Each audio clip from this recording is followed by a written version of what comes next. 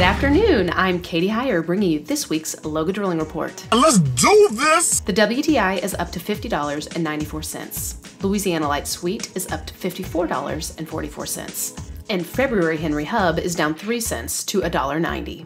The U.S. rig count remains at 790.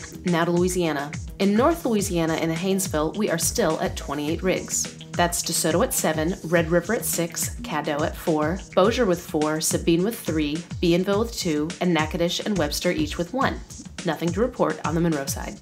North Louisiana remains at 28 rigs. Now moving on to the Austin Chalk. This week we are still at just 1. That's in Vernon Parish by Prime Rock Resources. Let's move on to South Louisiana. On land we drop to just 1. That rig is in Jefferson Davis Parish. In inland waters, we remain at just 1 rig in Terrebonne Parish. South Louisiana drops to just 2 rigs this week. Moving even farther south, there are also no rigs in state offshore waters. In federal waters, we're back up to 22.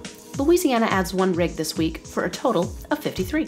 Let's move on to permits. We don't have any offshore, but on land, we do have 11 permits in 7 parishes. Starting with Bienville, where we have 1 by Aethon Energy operating. We have 1 in Caddo by AMA Chiles, 1 in Claiborne by Brix operating, and 2 more in DeSoto by Brix operating. We have 2 in Red River by Vine Oil and Gas, and 3 in a new parish, St. Martin by Bayou Bouillon operating.